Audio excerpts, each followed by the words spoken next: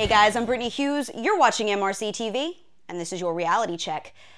Perhaps one of the greatest examples of two-faced hypocrisy in this country are leftists who hate guns because they say that they're a threat to innocent life, but ironically still support the barbaric practice of abortion. All last week, liberals raged against Americans' constitutional right to own and bear firearms, then turned right around and fought for the right to intentionally terminate a third trimester baby. So here's what's really interesting.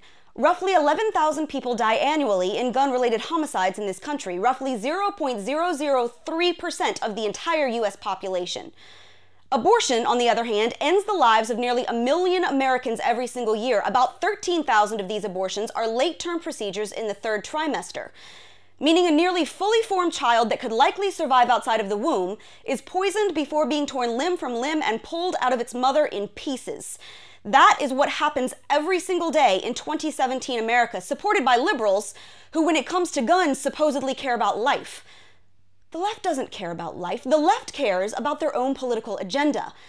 They're all about defending the innocent and the helpless when it comes to grabbing law-abiding citizens' guns, but not when it applies to defending an innocent preborn child who happens to be inconvenient, or a girl, or a baby with special needs.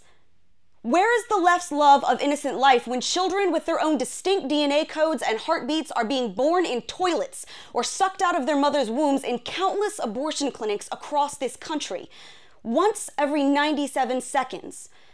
Where is the left's devotion to defenseless humans when Planned Parenthood execs get caught on film laughing about selling eyeballs and organs from dismembered children?